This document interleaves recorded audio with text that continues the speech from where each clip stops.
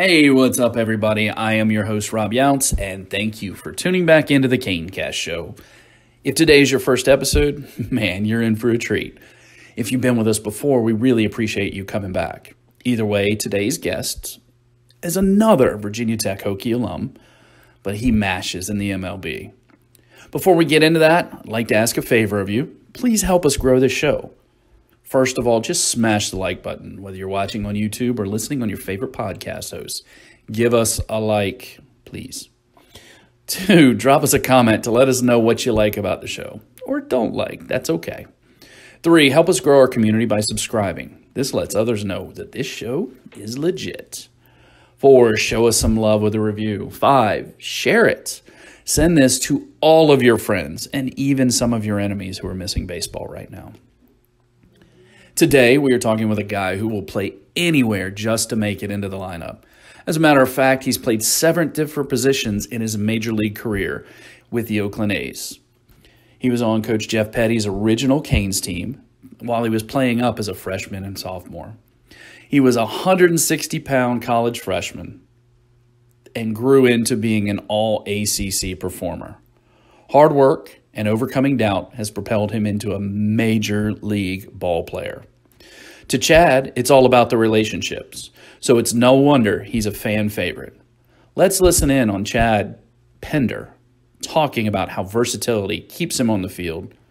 This is a power-packed episode, so let's get to Chad right now. Hey, what's up, everybody? This is Rob Younts with Canecast. As always, we have Jeff Petty with us, and we have a really cool guest today. It's a guy that I've known for quite a while, and probably longer than he even remembers, because I ran into him on a Virginia Wesleyan baseball field with Coach Nick Booth. His dad was out there, and, you know, it's been great to follow his career. He was as most of our guys are that we're interviewing, that's a Canes alumni or alumnus. He went to Virginia Tech, was a really, really good player there, and now he's a really, really good player in the bigs for the Oakland A's. Chad Pinder, man, how's it going this morning? Man, everything's great, healthy, happy, all's good, man. Thanks for having me. Hey, man, love that we can get you on. And how about you, Jeff? How's things going in Fredericksburg? Good, man. It's the weekend. All right. I mean, it doesn't really matter. It's the same day. Does it feel? Yeah, it's the days, man. It feels like a Monday. It feels like a Thursday. Right. It's Good Friday, and Sunday is Easter. Yeah, yes. Geez. Absolutely. So Chad, tell everybody, I guess, bring everybody up to speed kind of on your baseball journey, where you started, where you grew up, and kind of bring everybody up to speed where you are today.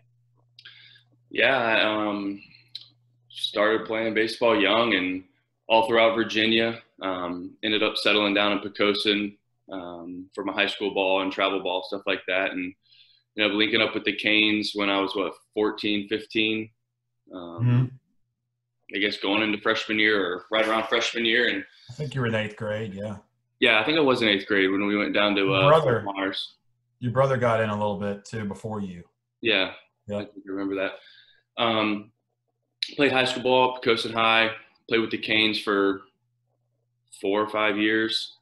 Ended up getting a scholarship to Virginia Tech and going there for 3 years. And was lucky enough to get drafted by the A's. 2013, and then was in their minor league system through 2013, 14, 15, and 16, and then made my debut in the big leagues in 2016. 2017, did not make the team out of camp, went to AAA again, and then eventually got called up a week or so into the season and ended up staying, and I've been with the A's since that time.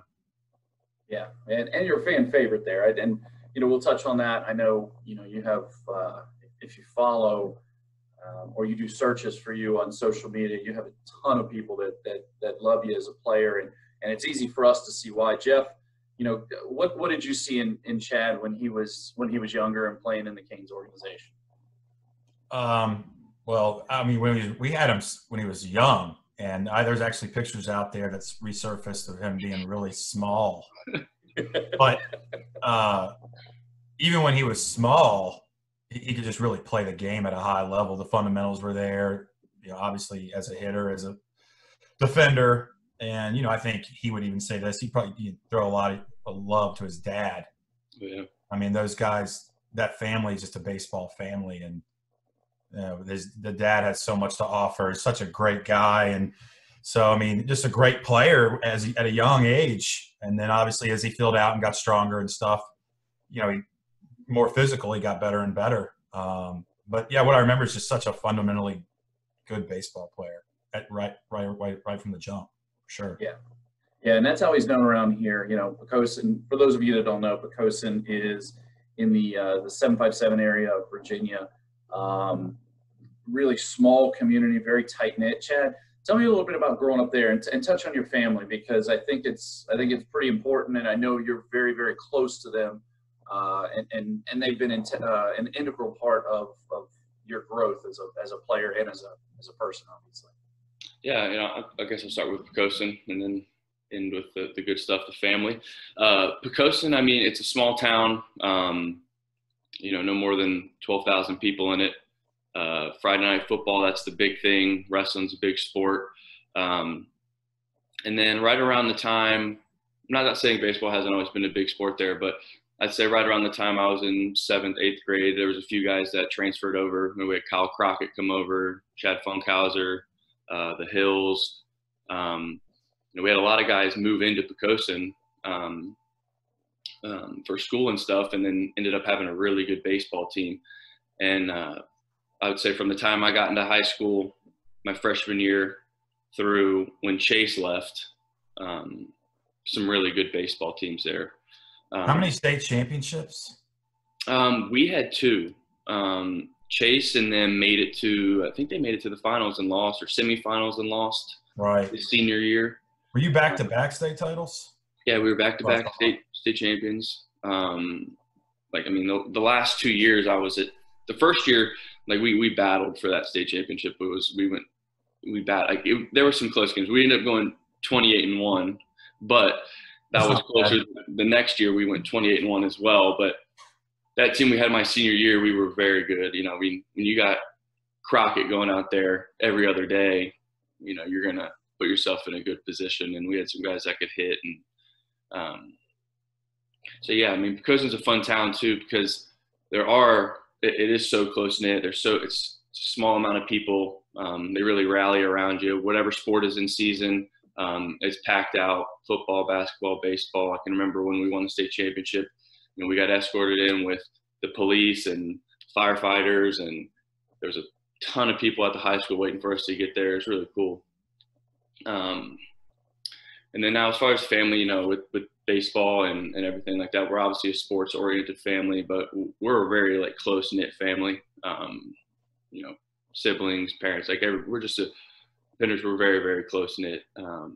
And obviously tons of sports, as many as you can think of: football, basketball, baseball, softball. You know, little sister's playing softball in college now. And Chase went to Clemson, is now with the Cardinals organization. Clark could have played. He could have hit anywhere. He had an opportunity at Radford, decided to not do that, and ended up at VCU and getting his degree there. And he's in Chicago now. And a lot of hard work, though, in the family to get to where we are. And I think that's a testament to our parents. Not only the help they've given us to give us the opportunity to get to where we are, but them instilling that hard work in us and that work ethic for sure. Yeah, absolutely. That's how I know, you know, your whole family. Dad's a great guy. I still keep in touch with him. Love his tweets. Man, he's all over it. Yeah, he is.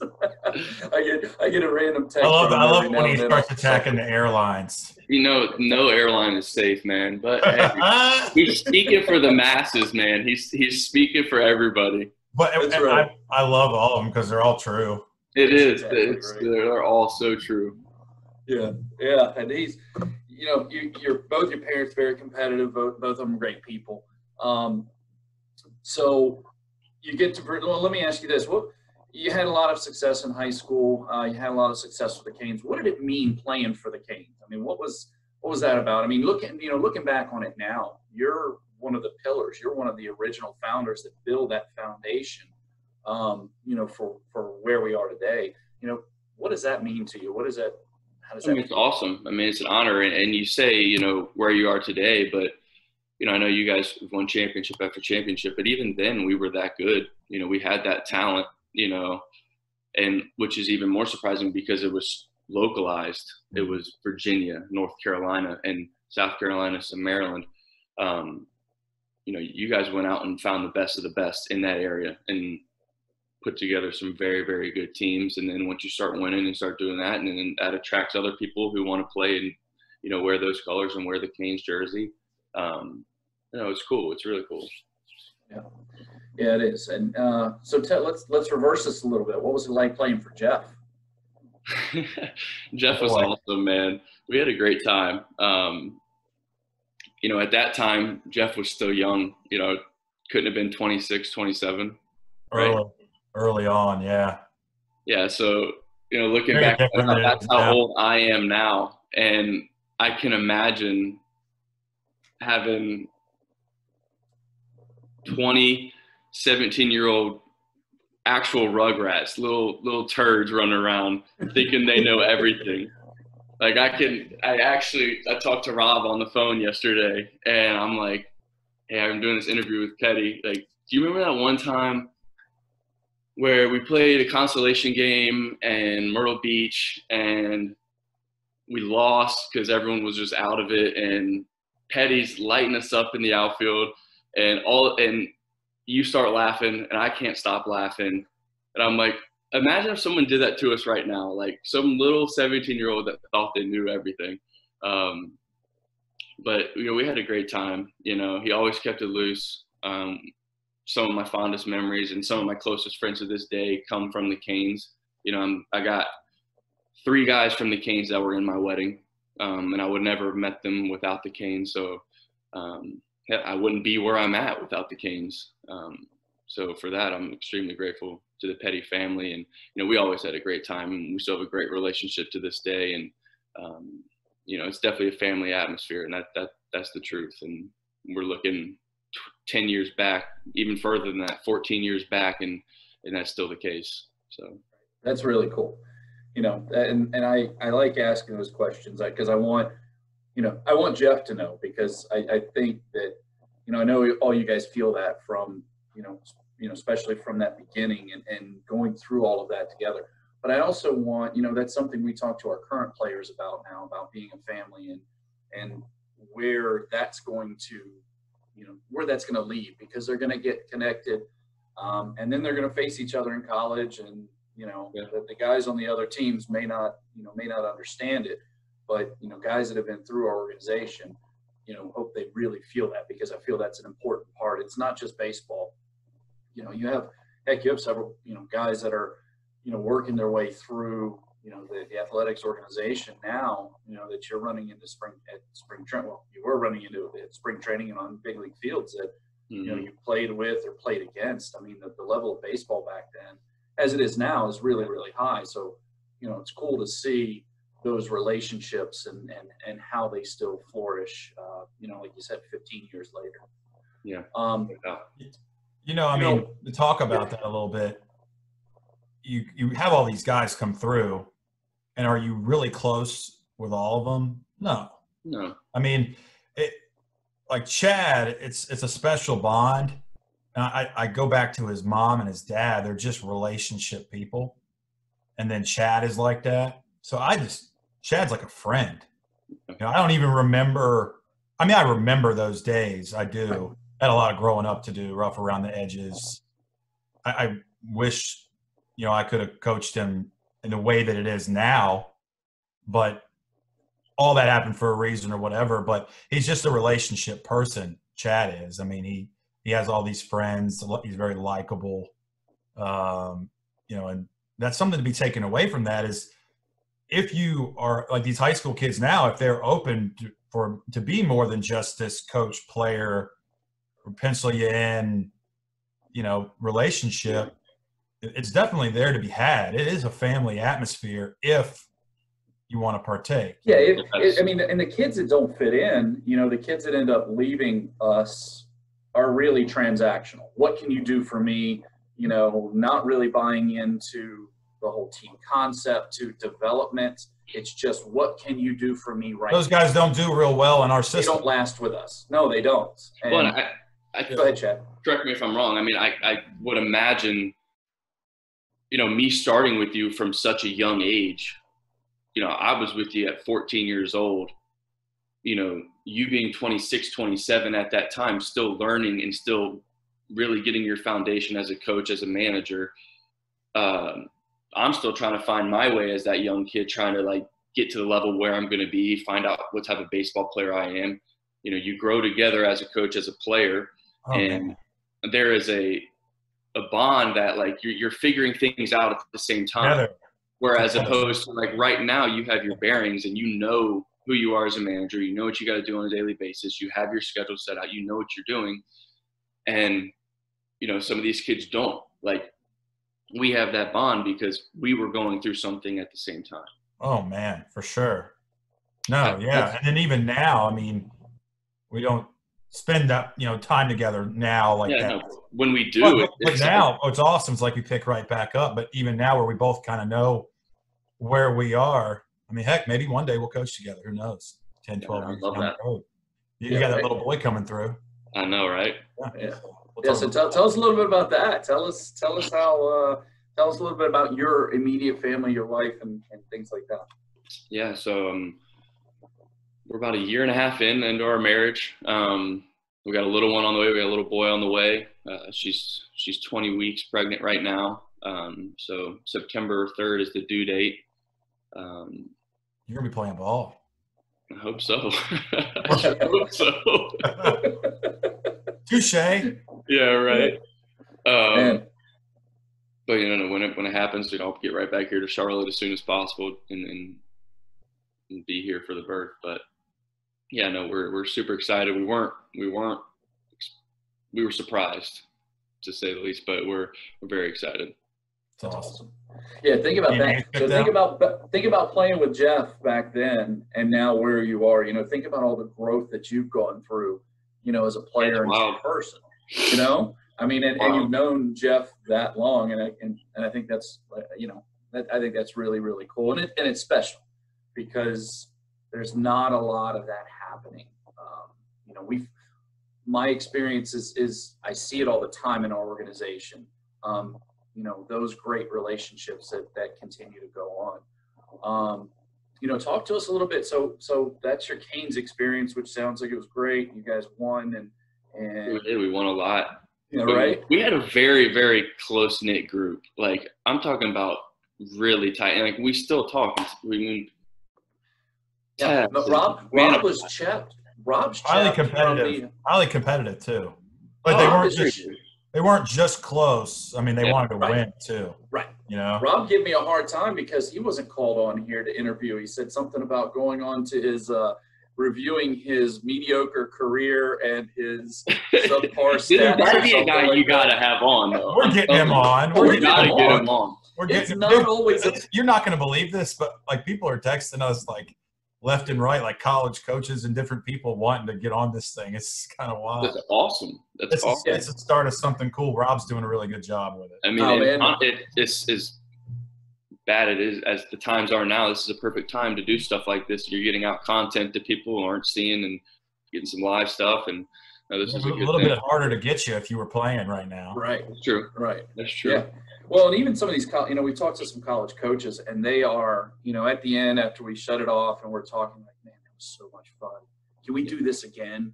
Can you guys, put together, a chat room or something where we could all get on and talk and exchange stories? And I think there's a lot of that going on now, which is great. That's a good idea, Chad. Chat room with the old group. Bryn Renner, Rob Mayo. Here's a Zoom account. Make it happen, JK. Jeff, I'll give you the login. You can have the Zoom account, and we can line this up. Beautiful. We just need about a half an hour, like a little happy hour situation. That'd be pretty fun. That would be funny. That would be hilarious. You could charge admission for that, probably. You 100% could. Ryan McBroom. Yeah, get them in there. Yeah, right. Roomy, baby. Yeah, so yeah, you're at a point now where a lot of your guys that you played with that have continued playing or in pro ball and things like that. Tell us about your college experience. Tell us tell us how that was for you, and how you lined up at Virginia Tech, and how you were able to flourish there. Yeah, I think Jeff can attest to this. I think Virginia Tech was the perfect fit for me at that time. I wasn't a big kid. I was 165 pounds my senior year in high school. I could play baseball. I'm a baseball player, but I just physically wasn't there yet. So I wasn't a guy that, the big schools were all over initially.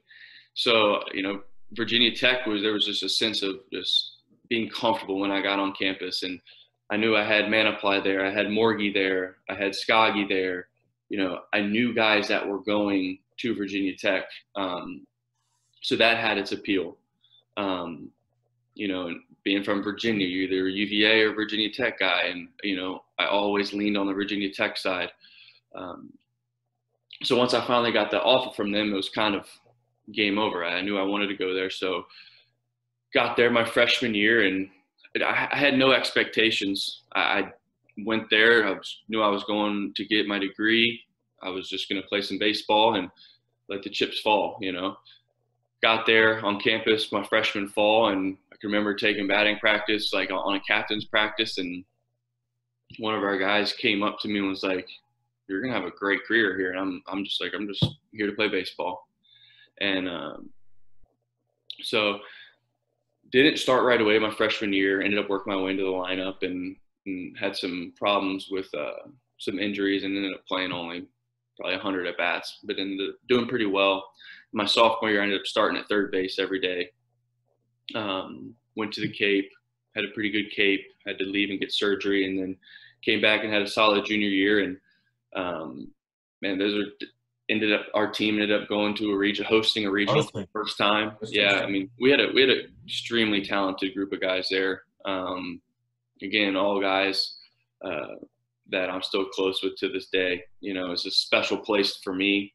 And as you see behind me, I got my Tech jersey, my diploma over there, and it's a special place for me.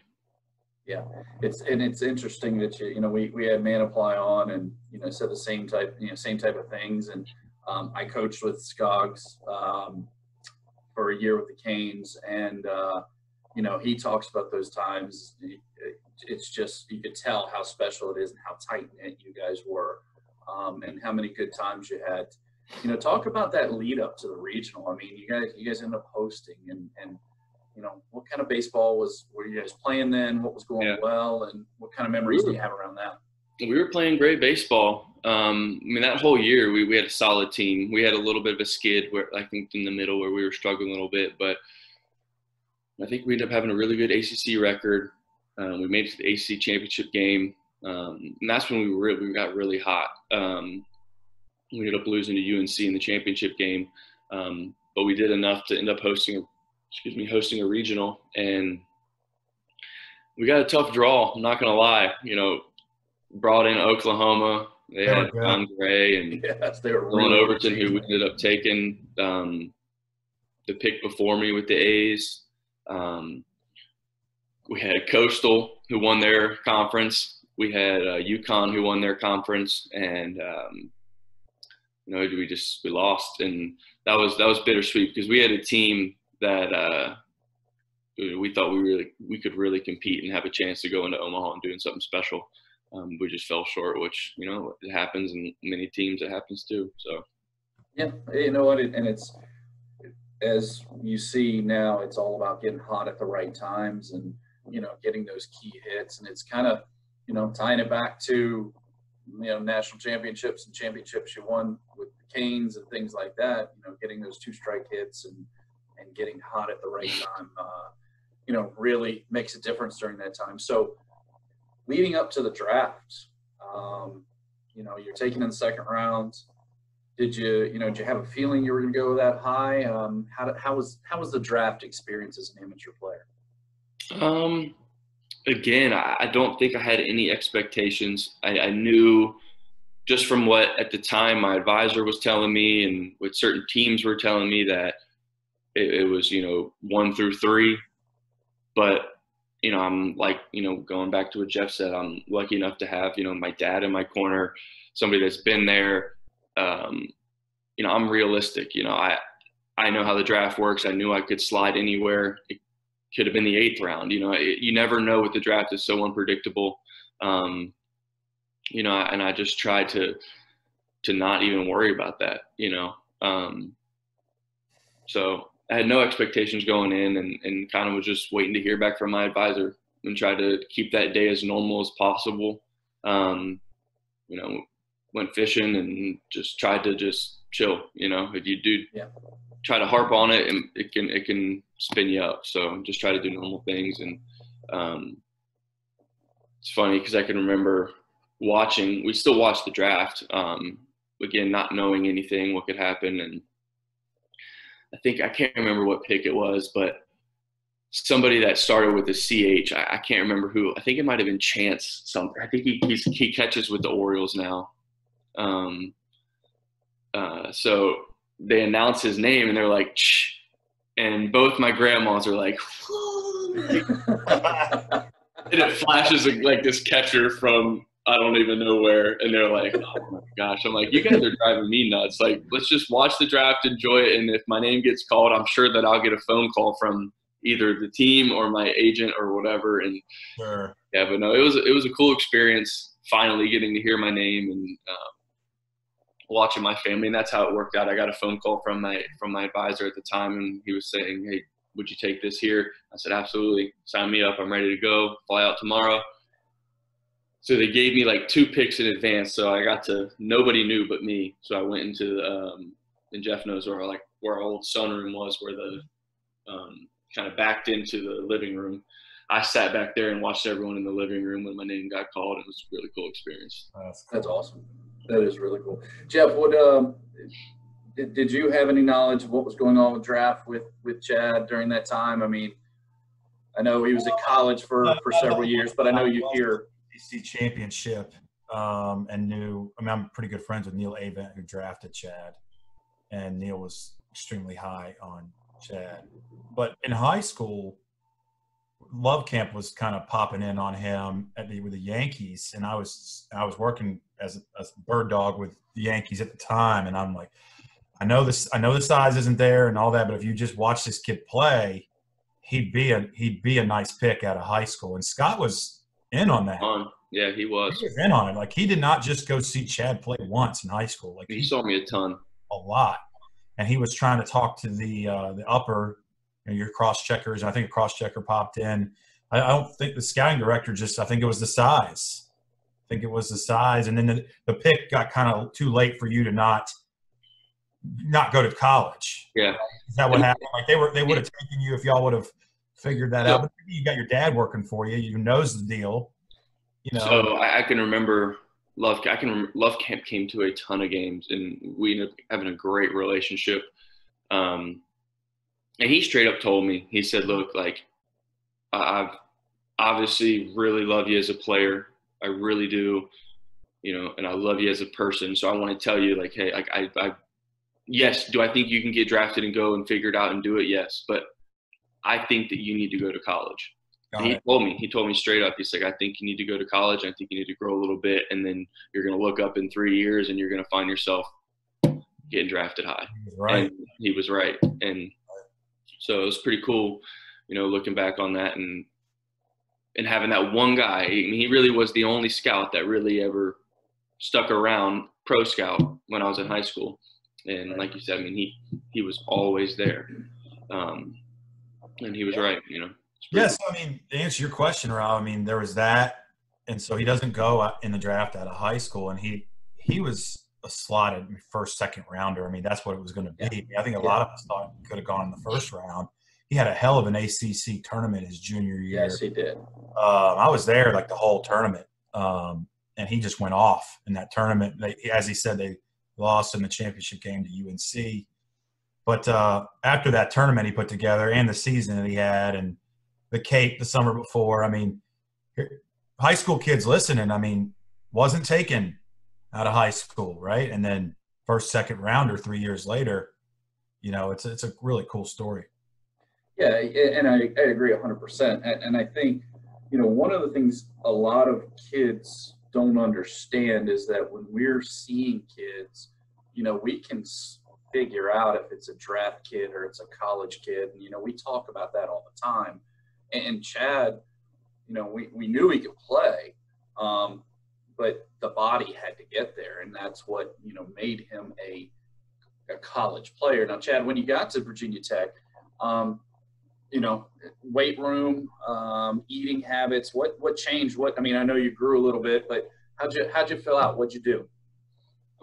I'll give a little shout out to my college roommate here, Andrew Rash.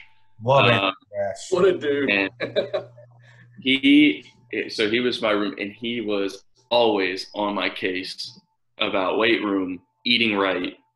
I mean, I'm certainly not this now, but when I lived with Andrew Rash, I probably I probably got up, because I lived with him my sophomore year. I probably gained 5 to 8 pounds my freshman year, so I was probably 170, 175.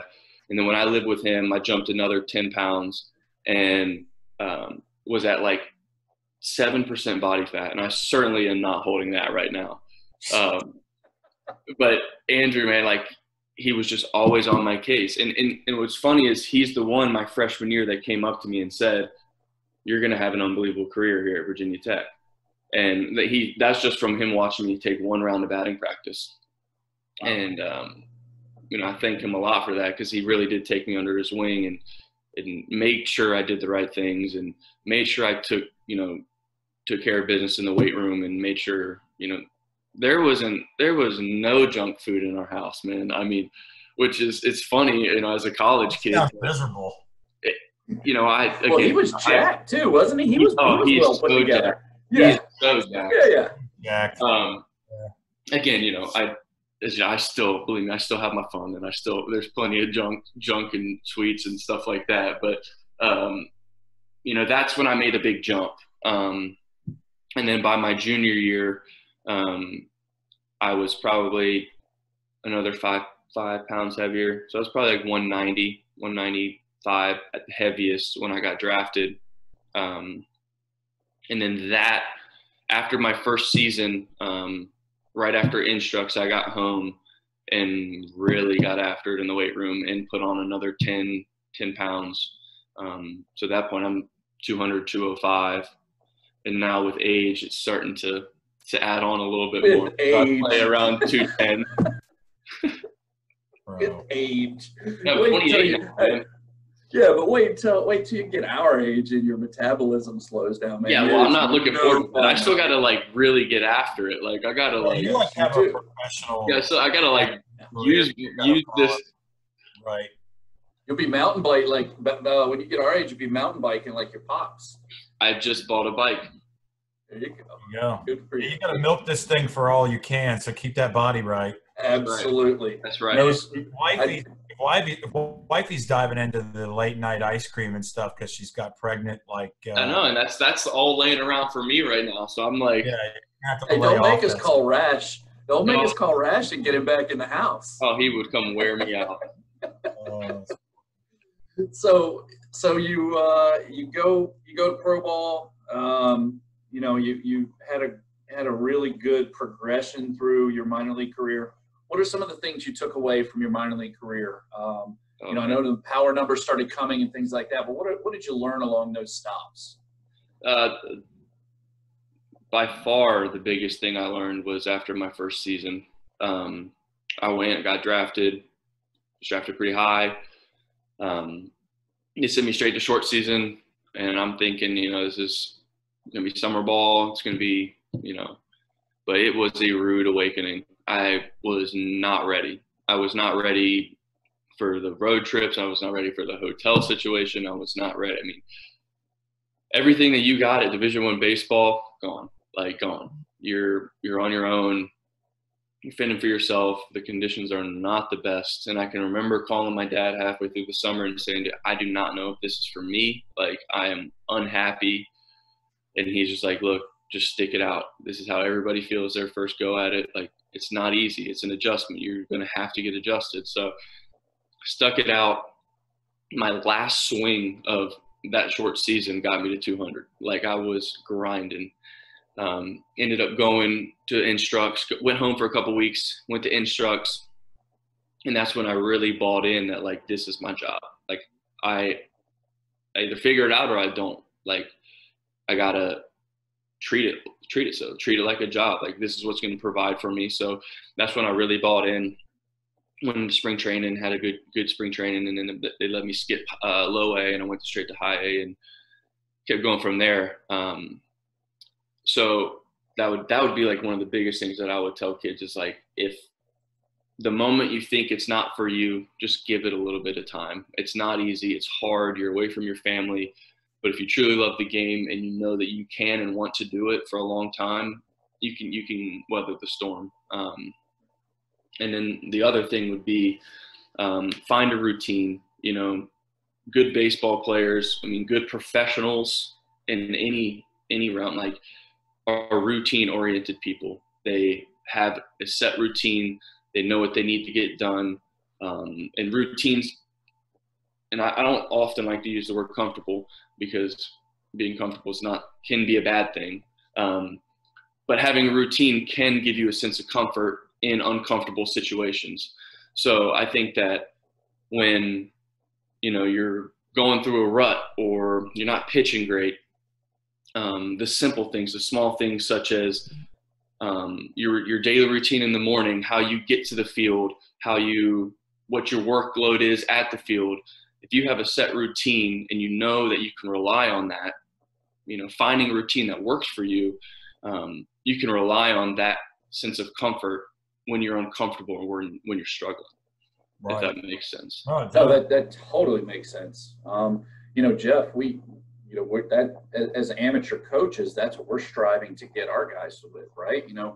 Jeff, I know you get your guys doing the same things. Your Canes teams do the same things every game. Can you talk about that routine a little bit and how you try to help your kids?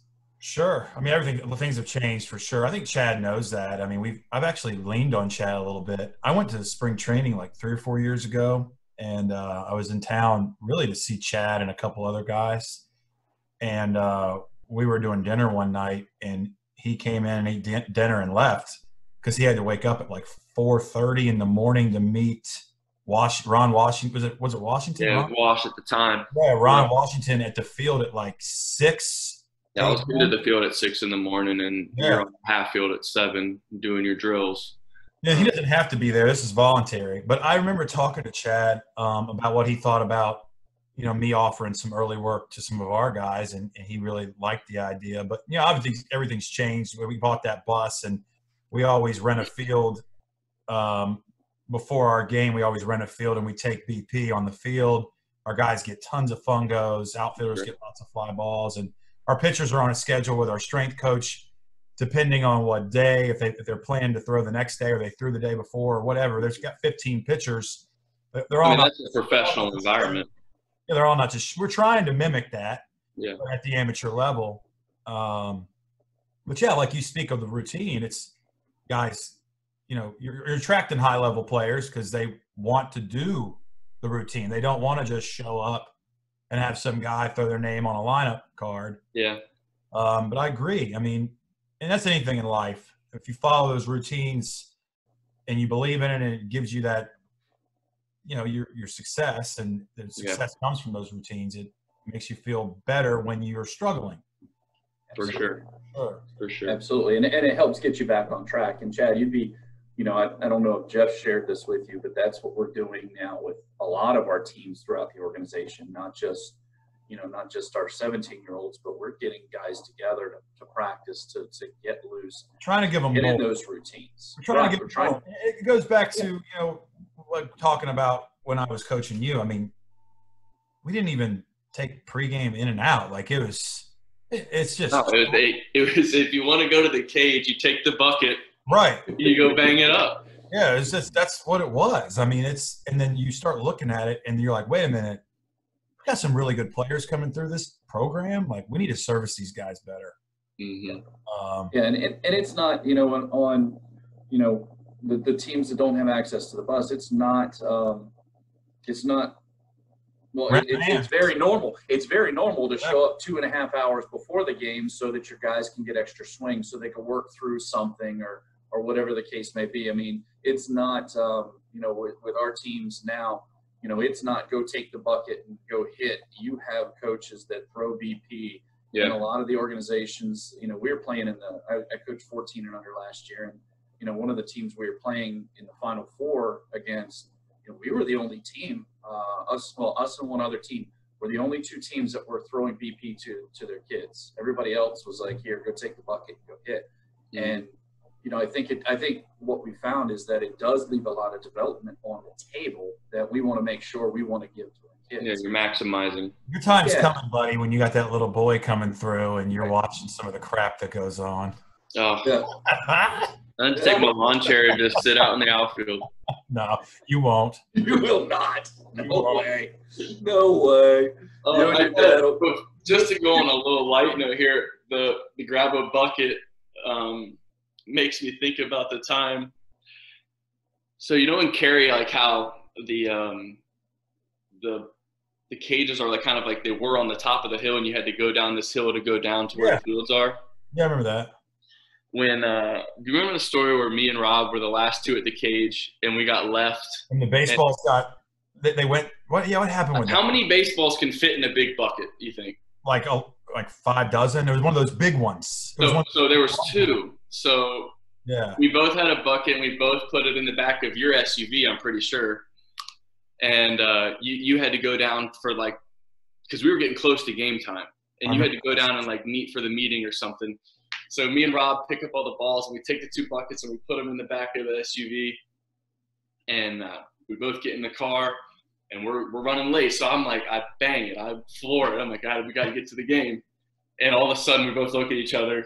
I hit the brakes, and all we see is hundreds of baseballs rolling down the hill, just flying down the hill. And I'm like, did you? And he's like, did you not? And we both forgot to shut the back. And when I hit it, the balls flew out the back, and they're all hundreds of baseballs flying down the hill. And we both are hysterically laughing. We ended up showing up a little late to the game. There was balls everywhere. We're sprinting down these hills trying to get to the ball. That was a fall ball game at the USA Baseball Complex.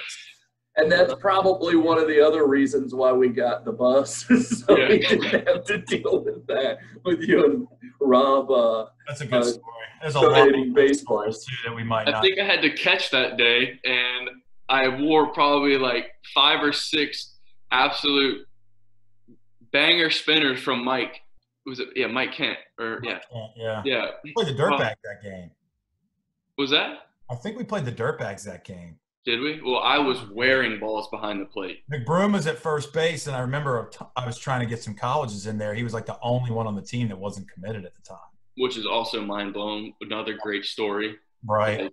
I remember that day. And then you were catching, right? And then you weren't there to warm up the pitcher. Yeah, because I was picking up balls. We had to make some we tried the catching thing because why were we doing that? I think we were short a catcher. I caught another time. I think I caught it. Carolina was interested in seeing you catch. Link Jarrett. Yeah, because they didn't want to see me in the infield. Yeah, you weren't good enough. I give him every time. He actually told me a couple of years ago. He's like, dude, you got to stop throwing that in my face. Oh my God. I bring it up. Please not watching today. I loved it there. Remember that time you didn't want Chad Pinder wasn't good enough to come to East Carolina? Man. Yeah, that's I tell people that all the time. I tell them I loved East Carolina. Loved it. You were gonna go there. I would have went there. Yeah. He was there he came to a tournament. We were playing in Lynchburg at Liberty. I was committed at East Carolina, I think, if they had offered me when they took us on that walk around. Right. Well, he came to Lynchburg to watch you play in the fall of your junior year. I stunk though. Well, I stunk. You know who let me know about that was Covington. Oh, he's never afraid to lay it out there, huh? Yeah, he let me know. Yeah. Yeah. Well, you know what the neat thing is, and I think our players can take away from this is that, some doors may close like that, and you were interested in to put a relationship analogy in there. You were interested to get married before you even dated ECU, right? you would have been happy to commit there. But it always doesn't work out like we want it to. No, the school I want to go to, I want to go to ECU. I love it. I love everything about it. And then you find the right fit. Exactly. And for that, I'm thankful to them for that, like. Right. Like where my path could have went, no one knows. Like, it could have been a totally different career. It could have been, and that's what we said earlier. Like, the first thing I said was Virginia Tech ended up being the perfect place for me and ended up being an awesome fit. And yeah, I agree. Yeah, it's really cool to see that. And, you again, back to your minor league career, man, Texas League Player of the Year in 2015, had a really good year. And then you make your debut that following year. Tell us about your times in the big leagues. I mean, you put up double-digit home runs every year, and you talk about your routine. Now the interesting part of that is that and the question I want to ask around your routine is, how the heck do you know what your routine is, given that you played every position except for catcher and pitcher? Yeah. So I've learned it. I just, over time, like, what I need to do. And now the older I get, I feel like the more it's predicated on how my body's feeling. I'm not 21 years old anymore, and I feel like I can go take 500 ground balls without feeling it. My routine, I didn't really truly understand the routine until I got into high A, and I got to play with Daniel Robertson, who ironically is 2 years younger than me. He's not even 21 years old in high A, and I'm watching this kid go about his business, and I'm like, okay, that's a different type of preparation. Like, I don't do that. I need to do that. Like, this guy is ready every single game. Like, he does the same thing every single day, and the guy shows up every night to play. And so I started watching how he took his ground balls, and like what he would take, 5 at him, 5 to his left, 5 to his right, 5 to that's all to first base, 5 at him, 5 to his left, 5 to his right, all to second base, turning double plays. And he'd take his BP, he'd do his cage work. How he would, operate in the weight room, just how he went about his business. And, that was an eye opener for me. And that's when I started to realize, like, all right, I gotta get my own routine. You take away bits and pieces from everybody's routines, whatever, works for you. And then, like you said, I get to the big leagues, and then one day they're like, well, can you play outfield? Marcus is coming off the DL. Like, we'd like you to stay, and, but there's pretty much nowhere in the infield for you. So I'm like, yeah, I'll play wherever. So go in the outfield, and the biggest thing for me in the outfield, you can do all you want drill-wise, but the only way you're going to get better in the outfield is getting reads off the bat during BP. That for me is the biggest thing. So on days that I'm playing the outfield, I'll take my reads in the outfield. I can just treat that like a normal outfielder day. Days that I'm not playing at all, I'll do both. I'll take some reads, keep the light in the outfield, and I'll really get my infield work in. If I'm playing the infield, strictly infield, and like I really try to focus on my early work. When it is the infield, because I've gotten to the point in my career where I'm very comfortable in the outfield. But playing sporadically in the infield at that level, it's tough. So you really got to stay sharp, especially when you're not doing it every day and getting certain reads off the bat.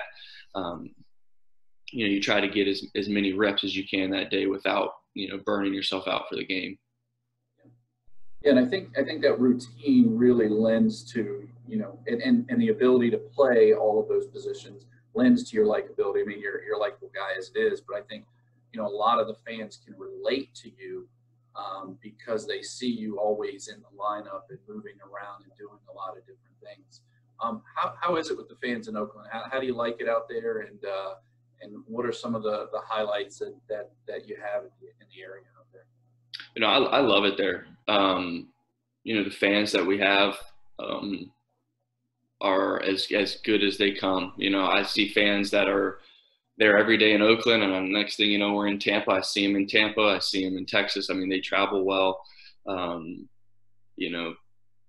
They love their team. I think one of the cooler moments for me was, I don't know I think it was it wasn't when I first got called up in 16. I think it was in 17 when I got called up, and I started playing pretty well. Going out to the field for the game and looking out, and the right field crew had made a poster of my name and saying Pinder Power, and that was something my grandmother always said to me, before she passed away. So seeing that was really cool. We like I said, we just have really loyal fans. The same faces that are there. They're there every single day. Get to know them. They're good people.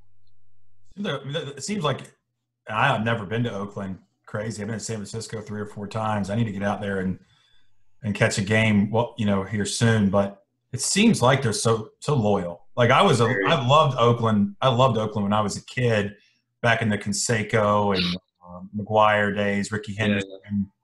Yeah. Just seems like people really love their baseball there for sure. They do.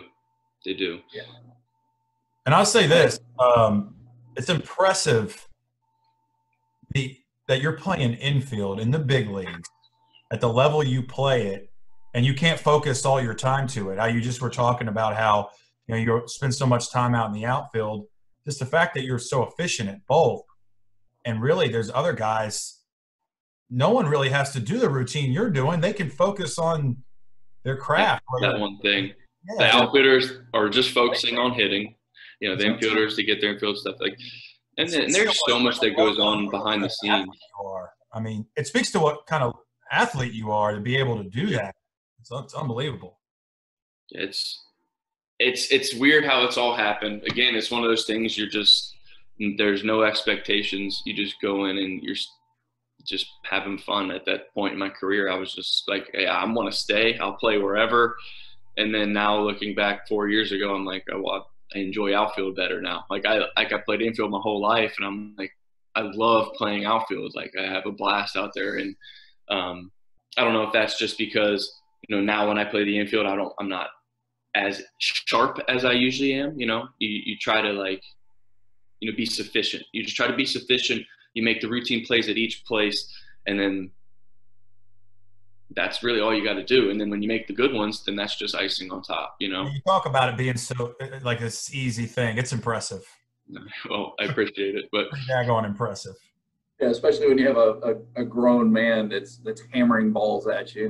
Third base, different than playing in the middle of the field, and then being able to move out into the outfield being different. You said it, that you've got to continually stay sharp. You go have a run of playing the outfield, and they write your name in the lineup in the infield.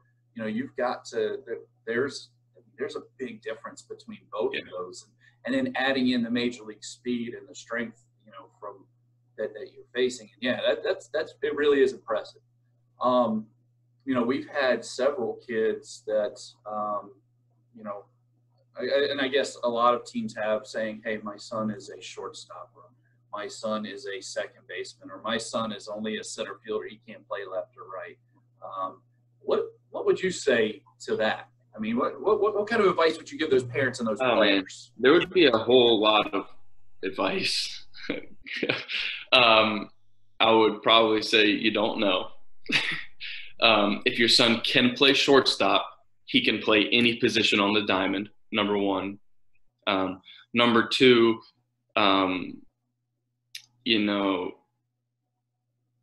guys that play other positions on the diamond at the highest level were once shortstops. That's what I would say too. I would say,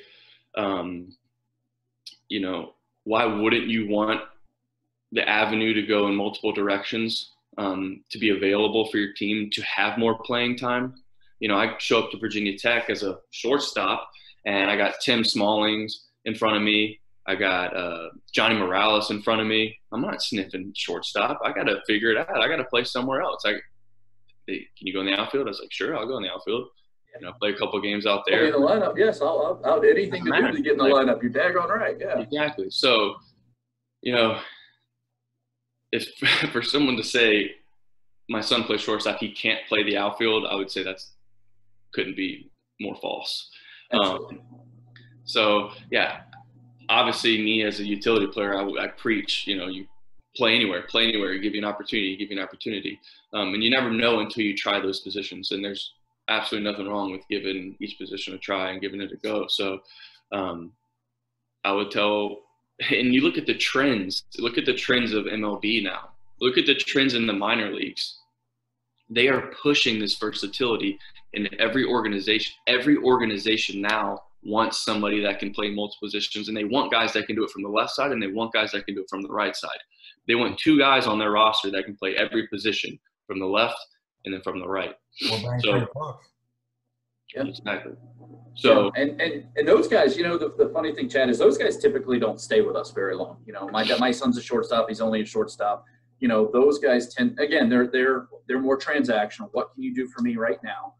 They're not the relationship, and they don't trust the advice that they're getting from coaches like Jeff and me and all throughout our organization, that, having that versatility is just going to serve you better when you're, trying to make a high school roster, when you're trying to make a college roster, and you're, some scouts are going to think you're beautiful, just like some coaches did. Some coaches thought you were you were phenomenal, and then there were other coaches that said, he's not my cup of tea. Yeah. That happens through all the layers. No doubt. I mean, I saw this quote the other day. I know we're kind of getting off topic. No, this is great. Someone put out there, it was not that long ago, the game will go on without you. So it's like we don't need to give into that. So it's like we have advisors, right, that pump us players, and they trust us over the course of the 10 years or what have you. They've been giving us their prospects, and they know what they're going to get, and they're okay with it. And then you have the occasional advisor that says, well, I need this kid to play shortstop every inning or whatever. It's not going to work. It's not going to work. And they'll find somewhere for that kid to go play, but it's not fine. That's fine. And he may be a shortstop only. He may be a guy that does it, but the chances are slim. My mind's changed. 14 years ago, 13 years ago, whenever you were with us, we had a kid by the name of Connor Nairn in our program. He was a shortstop only. His dad was a manager with the Cincinnati Reds. You're not putting that kid at second. You're not putting him at third. He's going to play shortstop. Good family. Great. Jerry's awesome. But we had Chad coming through. And, of course, Chris wasn't that way. Put him at third, put him at second, put him at short, put him wherever. But he ends up leaving, going to another organization. And then Chad becomes our everyday shortstop. And Chad was a better fit for us, not just as a player, but just the mentality, if that makes sense. And Connor was a fine player. I'm not talking bad about him or anything like that, but it's that, to speak into what you're talking about, it's just a better fit with the kind of kid and family that's open to being all over the place, being a team guy. And I think that's something. Go ahead, Chad. Since I was a little kid, I mean, my dad has always said it doesn't matter where you play. He's like, if you hit, they are going to find a position for you, and you're going to play. You're just going to play. If you what find do they say nowadays? Big facts? Facts. Yeah. Yeah. Preach. Man, I can remember when I was a little kid, I can remember probably 10, 11 years old, and I would always play up with my dad's travel team, and I would play shortstop, and there would be parents would come over and just bicker and moan and complain. And at the time, my parents called AAU always angry and upset, because parents would just wear my dad out. They're like, why is Chad playing shortstop? Why can't my son play shortstop? And my dad would literally pull me out of games in the middle of the inning from shortstop and put their kid out there to play shortstop. Every error, just – is he good now? Can we get him? Can we put him back out there? And at the time, I'm not realizing what's happening, so I'm upset. I'm like, well, why am I not playing? What did I do wrong? Like, why is he going to play shortstop? And looking back on it now, it's the most beautiful thing in the world. Like, it's awesome. Of course. Like, here, you want little Johnny to go play shortstop? We're going to throw him out there. Throw him into the fire. You're serving up a great story. So this summer, it was 2 summers ago, I had a kid that was hitting like 210, and I think the first 30 games he started 26 of them. And then he kind of lost his job, and he was really complaining a lot, and his dad was complaining a lot. And I was down the right field line where our guys are getting warmed up, and I was talking to a college coach in the ACC about it. And he said, well, you know what our head coach does with those guys? He goes, he gets them in the games. He goes, but he puts them in the games when people throw their best guy, like when they bring like a stud out of the bullpen or something. You holler at that guy in like the 6th inning, and he's sitting over there. He's not paying attention to the game. Hey, man, go grab a bat, because you know he's going to strike out, right? Because he's facing some dude with plus stuff. Yeah. You set these guys up, and sadly to say, but sometimes you set those guys up, try to set them up for failure. Yeah. Because their attitude sucks so bad. Yeah. You know, and then the guys that have good attitudes and are team guys, you try to set them up. You want a reward, yeah. You want. I mean, that's just the fact of life. It's sad that it's that way, but a good attitude. Yeah. I mean, a good attitude brings in, positivity. Somebody wants positive things to happen to you. If those parents would have been a little more positive about the situation, your dad might have, it would have been different. There's a difference between a parent coming up and saying, hey, like, I know he's struggling, he's down, but like, we got to keep him going. Like you got to what can we do to help him? Yeah. What can we do to get him back on track? It changes the whole thing. The way that it could have been handled. Them handling it that way with your dad is not good. And who knows? As crazy as it sounds, maybe some parent of an 11-year-old will watch this and. Well, and I think their 11-year-old coach who's given their time. Yeah, I mean. And I think it comes back to ownership, right? The way that parent handled that with Chad's dad is what, it's your fault that Chad's at short and my kid isn't. Yeah. Whereas the right way to say, hey, what can I do to help my kid? Can you stay, can we have some extra BP? Can he take some extra ground balls? He really would like to play shortstop. What does he have to do to earn time there? And I think there's a huge difference and a big opportunity for parents to handle this much better. Yeah, they're so emotional about it, and they do what that parent did, and then the dad, Yeah, I can't imagine Chad off short. If someone came to my dad, and I mean, you think about it, that's a humbling thing to do. That's to say, hey, like, I know my child is struggling, but what can we do? Like, I want him to continue to love the game. I want him to continue to play. Like, what can we do to help him be better? Like, I understand, so-and-so is playing better, and he's the right fit at this time, but how do we keep my son motivated to want to play the game instead of just having him sit here the entire time? And then when his at-bats are, they're against Randy Johnson, it's like, what opportunity can we give him to keep the passion going? What opportunity can we go, to keep him from getting so down on himself he doesn't want to play anymore?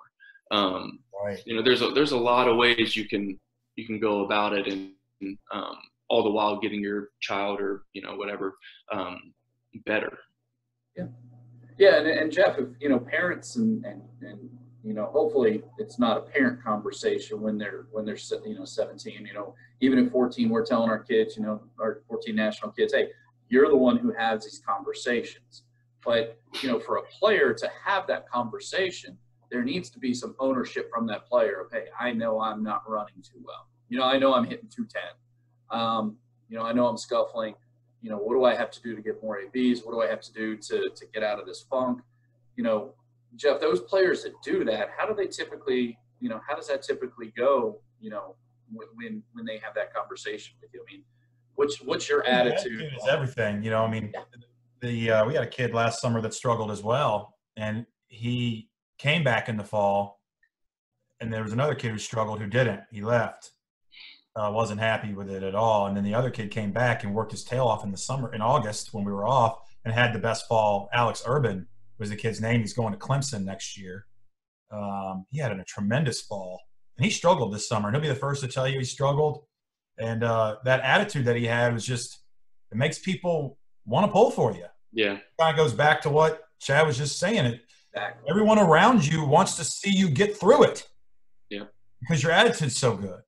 Yeah, 100%. To have a big leaguer on the screen and preach to that, it's cool. Well, and it comes back to Chad, and this has come full circle because you talked about that your first year or two in pro ball was you're on the phone with your dad saying, I don't know if this is for me, not looking for not looking for someone to bail you out, but, talking through things. And I think players always, whether it's in high school, whether it's in college, or whether it's in pro ball, you come to that realization of, all right, either I'm going to push through this and I'm going to take ownership and I'm going to get better, or, you know what, this just isn't for me and I need to hang it up. Yeah. Fortunately for the A's and for you and all of us that you represent, you pushed through it in pro ball and you figured out, hey, I've got to get better. I think more kids need to stick it out through that adversity. Like you said, if you know deep and you believe that this is what you're supposed to do from a baseball standpoint, I think more people need to have that stick-to-itiveness, or whatever you want to call it, to get through that. And you did, and it's, it was a growth moment for you, right? I mean, it was, in my opinion, more of a life moment. I mean, a life growth moment. And I think I know I'm very lucky because of the support system that I have. And I mean, my dad having been through it and knowing the situation, not everybody has that available to them. Right. But everybody does have a coach. Everyone does have a teammate that knows how hard the game is. I mean, this game is, brutal. It is a ball buster. Like, it is the hardest game in the world. I mean, it is so hard to play the game of baseball. But that's why the people that are playing baseball do it, because it is so challenging. There's the reward when there is success it's like nothing else. So I think, having a support system, having teammates, coaches, anybody that you can rely on from your past that knows how hard the game is, that has been there in some way, shape, or form. It doesn't matter. Everyone's struggled in this game, whether it's, from T-ball to the big leagues. So, people have been through it. So finding somebody that you can lean on and talk to. And sometimes, teammates are the best one, guys that are there in the fight with you at that time. Finding somebody that you can lean on and stay close with, it's big. Yeah, man. I've been taking notes through this whole thing, and there's so much here, Chad. You are absolutely awesome. I mean, I knew that before. Jeff and I both knew that before. That's the cool thing, is we want to share you with everybody else, because they don't know a lot of this about you, because I know you're a very humble person. You're very well-grounded. And I think that's why a lot of people connect with you. But if they don't know you, they just see you as a player. You're a great player, but they don't know what's behind the curtain. That's really one of the big focuses of what we're doing, is trying to get behind that curtain and show a little bit about you to our players, because I think there's plenty of kids that'll be able to relate to you. Plenty of our players will be able to say, man, I've had that moment where, I walk into varsity, I didn't have any expectations, and just, to be able to connect with a guy who's there is really, really awesome. And it's a person that, you're a person that Jeff and I both think very, very highly of. You're well thought of here in your community. Last question for me is, what do you do outside of the game? So, you were talking about how hard the game is. What kind of interests do you have outside of baseball, other than your family and your wife? Well, during the season, I shouldn't say just during the season, but during the season, I do play a lot of video games. I play a ton of Madden. Not as much Fortnite anymore, but I do play a lot of Madden. I love to golf, not very good. And, man, I love just going and getting a beer with the boys, man. I love going out and having fun. I love hitting up breweries. I love just going out and have a good time. Man, I just like being around my people. There's a lot of great conversations that happen there. And you care genuinely about everything that you do. Like, you care about being a good friend. You care about being I know you care at the highest level, being a good husband, a good son, a good brother, a good baseball player. You care, man. And that's what makes you so great. And that's why you have so many of the same friends from from your Canes experience, your teammates and things like that. And I know, every time I see in the media one of your current teammates talking about you, there's always a good story. Not transactional, like you say, Rob. Correct. Not transactional at all. And I think that's one of the reasons, obviously outside of your talent, why you're so successful, not only as a player, but in life. And we are super, super happy for you. Love having you as one of the representatives of the Canes. We might actually, I think what would be a really fun episode is get you and Rob on together. Please. I would love nothing more than that. Well, we might have some time to make that happen if this thing We have comes. plenty of time, and I'm available. You'd probably make yourself available Game 7 of the World Series if I called you. If it involved a Zoom with you guys and Rob, I'd make some time. Oh. We will definitely have to make that happen because I want to hear more about the story and the reaction from Jeff after that game while you two were just sitting there trying. Well, Manaply was involved too. Morgie was involved. Manaply mentioned it in his. A couple other stories where they got in trouble. No, there's. We'll leave it alone for now. There's plenty, man. I'm telling you what, man. Good times. Well, see that, and that's what really.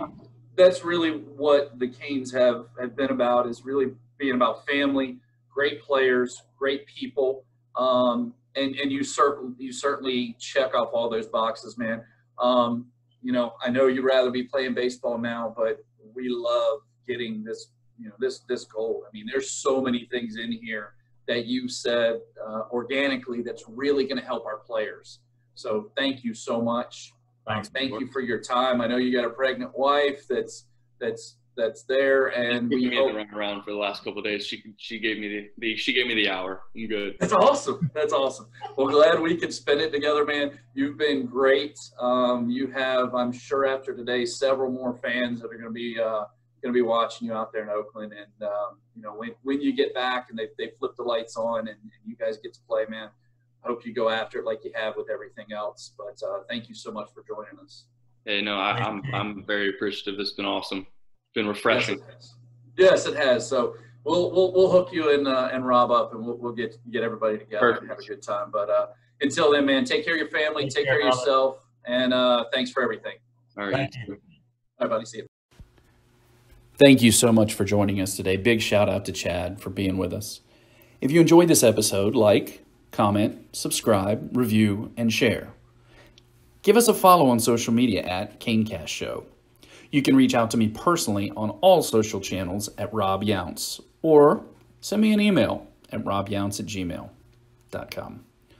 I welcome your feedback as we look to improve this show every time out. Until the next episode, stay safe, wash your hands, and when the coach is talking, be quiet, look him in the eyes, and pay attention to the message. Isn't that right, Chad?